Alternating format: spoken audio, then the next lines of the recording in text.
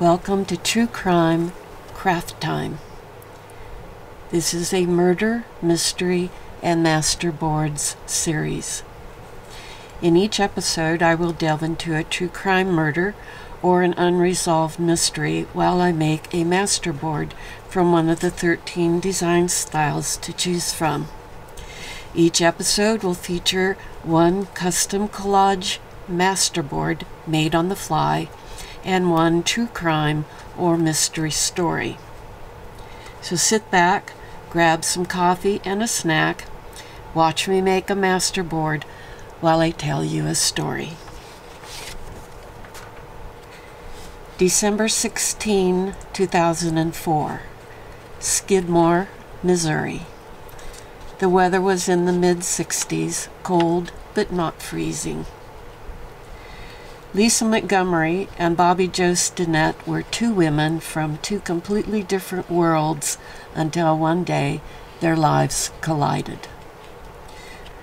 This collision would lead to one of the most graphic and disturbing murder cases Missouri had ever seen. Mary Jo Stinnett, born December 4, 1981, was an 8-month pregnant 23-year-old American woman, a graduate of Nottoway Holt High School in Graham, Missouri in 2000. She married and was going to have her first child in 1 month. Mary Jo and her husband ran a dog breeding business from their home, specializing in rat terriers. They were part of an online rat terrier chat room called, quote, Ratter Chatter, unquote, which is how she initially came into contact with Lisa Montgomery. Lisa told her she was also pregnant, and so the two women chatted online and exchanged emails about their pregnancies. Eventually, Lisa was able to secure the home address of Mary Jo, posing as a prospective customer named Darlene Fisher rather than her own name. It is not clear whether Lisa joined the online club under her real name or under the pseudonym from the very beginning. Before I tell you what happened, let me tell you a bit more about Lisa Montgomery and her childhood. Lisa Marie Montgomery was born February 27, 1968, and resided in Melbourne, Kansas. Her mother was addicted to alcohol, and this led to Lisa being born with fetal alcohol syndrome.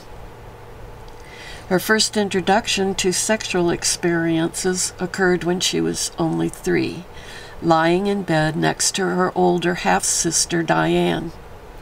Diane was then 8 and being raped by their male babysitter. When Lisa was 11, she discovered what it was like to be raped herself. Her stepfather, Jack Kleiner, was a mean drunk himself, and he regularly beat Lisa and her mother. So at age 11, he began raping Lisa once or twice a week. Jack even built a room for Lisa on the side of their trailer in the Oklahoma woods. He had a private entrance so that he could come and go as he pleased. He also created a peephole in his closet so he could spy on her 24/7. He would rape and sodomize her, often using a pillow to smother her face and screams. If she resisted, he slammed her head so hard against the concrete floor she suffered brain trauma as a result. One day, Lisa's mother, Judy Shaughnessy, happened to enter the room while Lisa was being assaulted by Jack. Instead of protecting Lisa, Judy fetched a gun and held it to her daughter's head, screaming, "How could you do this to me?" Rather than the abuse stopping, it expanded. Lisa's stepfather, Jack Kleiner, invited friends around to gang rape her in her room. These gang rapes lasted hours and often ended with the men urinating on her as if she was fallen leaves out in the woods. Not to be left out, Lisa's mother had her own plans, selling Lisa's body to the plumber and electrician whenever she needed odd jobs done around the home. Details are scant about Lisa's life as she became an adult. She tried to escape at age 18 by a forced marriage to her stepbrother, and later a second marriage, which also resulted in further abuse. Consequently, she had 4 children in 5 years with her first husband, after which she underwent a forced tubal ligation in 1990. Unhappy over the sterilization, she was said to falsely claim she was pregnant several times, according to her first and second husbands. It is speculated that she was trying to get custody of her children. Producing a baby of her own would dispel the accusations her husbands lodged about being pregnant. That is why Lisa chatted online with Bobby Jo, the pregnant woman, learning her address and details about her life and pregnancy. She attended the same dog shows as Bobby Jo and even had a picture taken of the two of them at one of the shows in Abilene, Kansas. At the same time, Lisa indulged in watching videos and web content about various forms of home births, C-sections, and how to deliver unassisted home births. Meanwhile, she bragged to the dog chat group that she was pregnant. Members of the chat group described Bobby Jo as shy, but, quote, a sweetheart after you got to know her, unquote. Apparently, Lisa also sold dogs and was once accused of misrepresenting to the group the pedigree of dogs she sold. However, Bobby Jo stood up for her. Bobby Jo said it was, quote, probably just a misunderstanding, unquote. Bobby Jo was a trusting person and regarded as an expert on the breed, and convinced the dog chatters to give Lisa another chance. So it was when Lisa announced she was pregnant, members of the group did not believe her. Then Lisa announced to everyone she was pregnant with twins, but lost one to complications. She claimed doctors were able to save one of the babies. The group did not believe her, but apparently she was able to fool her family and community. So it was on a cold December day in 2004, Lisa, now aged 36, traveled from her home in Kansas to the tiny town of Skidmore, Missouri, some 2 hours away, to meet up with Bobby Jo Stinnett. Lisa, posing in essence to buy a puppy, went to Bobby Jo's home. Once inside the house, she attacked Bobby Jo and strangled her to death with a rope. She then cut out the fetus using a kitchen paring knife, removed the premature fetus from her mother's womb, and made the 2-hour return trip to her home with the baby, passing her off as her own. Later that day, she claimed online that she had just given birth to her baby at a clinic in another town. Meanwhile, Bobby Jo's mother, Becky, discovered her lifeless body on the floor and called 911. She described it as looking like her abdomen had exploded. There were ligature marks on her neck from strangulation, blood all over the floor, and fingerprints and footprints in the blood. It did not take law enforcement long to figure out who the murderer was. Looking at Bobby Jo's computer, email exchanges, possibly phone records, and interviewing family and friends, they quickly identified Lisa Montgomery, and the next day detectives went to her old white farmhouse. They found Lisa sitting on her sofa, the baby next to her. Wanting to separate the two of them in a safe manner, the lead detective asked if he might hold the baby. Lisa gave him permission. Once the infant was safely removed from Lisa, the officers arrested her and charged her with murder and kidnapping. When being questioned at police headquarters, the detective put his hand on Lisa's, and she put her other hand on top of his. He could see blood still under her fingernails. They found bandages, gauze, and a suction tool in her car, and so officers knew the murder was premeditated. And for 1 month prior to the fateful day, they found evidence on Lisa's computer of her grooming and befriending Bobby Joe, watching 30 videos of C-sections, and 370 times searching for information on unassisted home births. She had even claimed another woman's ultrasound image as her own. She had even studied underwater births.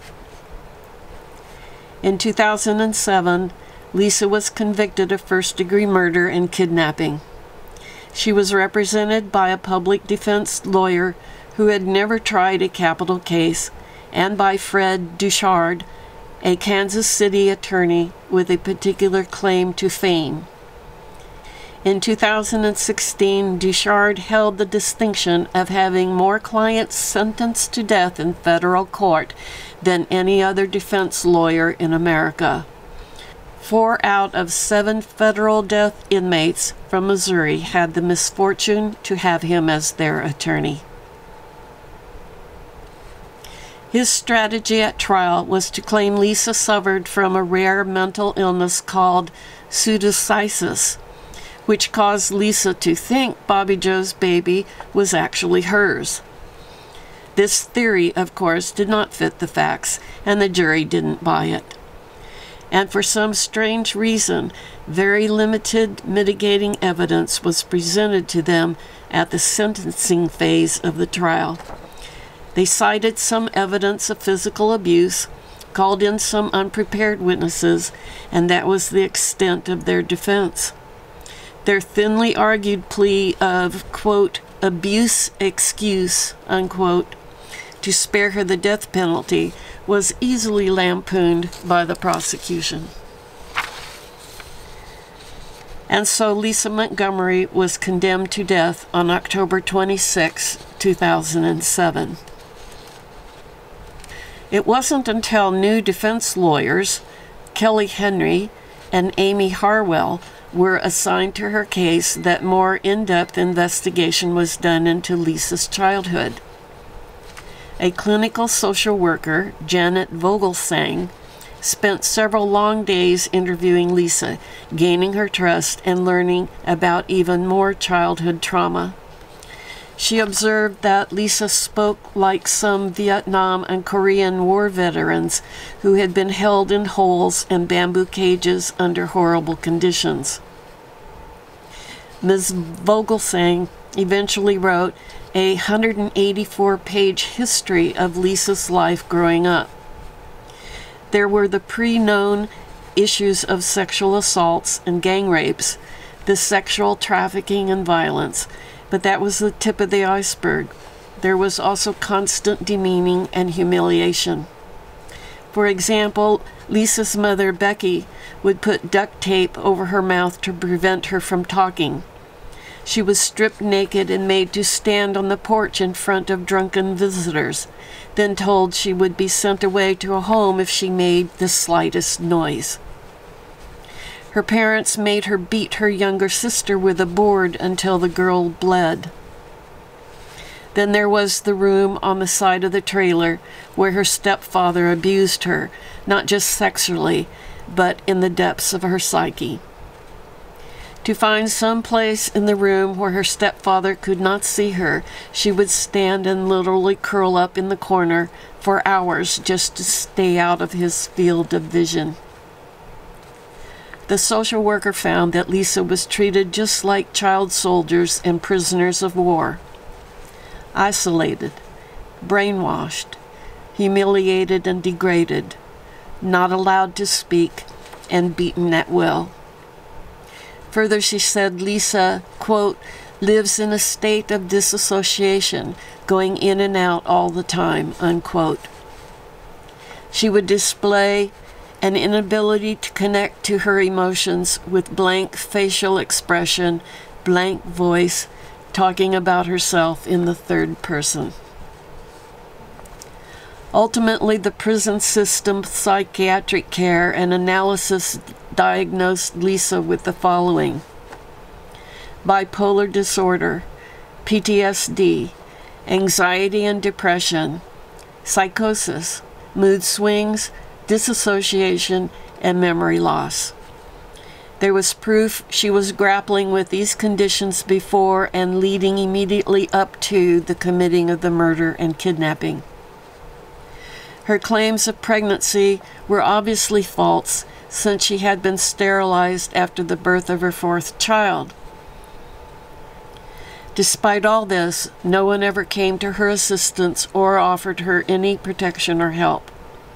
Society failed her, and the crime of doing nothing is almost as terrible as the crime she committed. Her stepfather was never prosecuted, nor was her mother. Only once throughout her entire rotten childhood did social workers pay the family a visit, and even then they called her parents ahead of time so that they were able to enforce Lisa's silence upon threats of death if she spoke up. There was a doctor in Oklahoma who examined her as a child, learned about the regular rapes, and did nothing about it. The Child Welfare Office, informed of the abuse, did nothing about it. The family court judge who presided at the parents' divorce, who actually scolded Lisa's mother for failing to report the rape of her daughter to police, then himself did absolutely nothing about it. On March 19, 2012, the U.S. Supreme Court denied Lisa's petition. She was scheduled for execution by lethal injection for December 2020, but this was delayed because her attorneys contracted COVID-19. Then on January 1, 2021, a three-judge panel on the U.S. Court of Appeals for the District of Columbia Circuit reinstated her execution date to January 12. Judge Patrick Hennion granted a stay of execution on the grounds that her mental competence must first be tested, as it could be argued that she did not understand the grounds for her execution. However, the stay was vacated by the Supreme Court in a 6-3 vote, and so on January 13, 2021, Lisa Marie Montgomery was executed by lethal injection in Terre Haute, Indiana. When asked if she had any last words, she responded, no. This made her the first female federal prisoner to be executed in 67 years. And according to Jessica Lussenhop of the BBC, quote, most Skidmore residents supported the execution, unquote.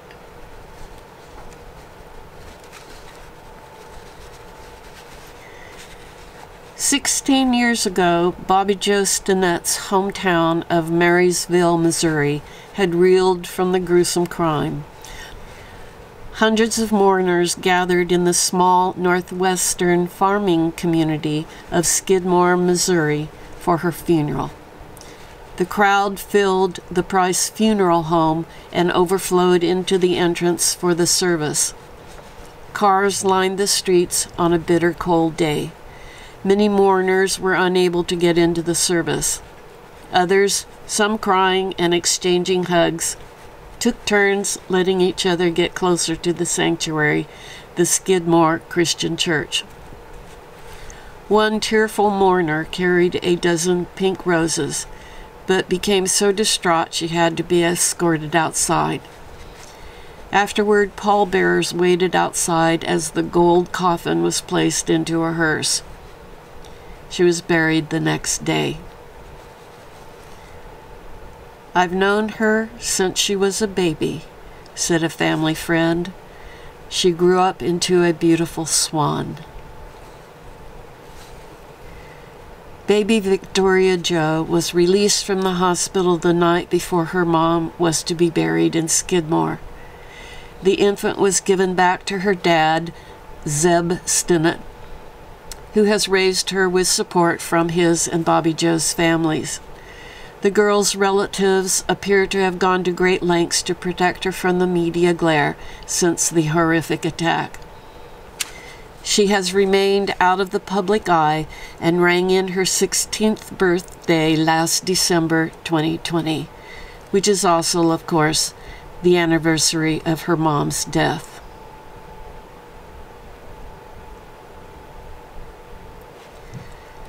So what do you think about Lisa and Bobby Jo? I have my opinion, but I'd like to know yours. After all, I'm just an old gal making masterboards on the internet.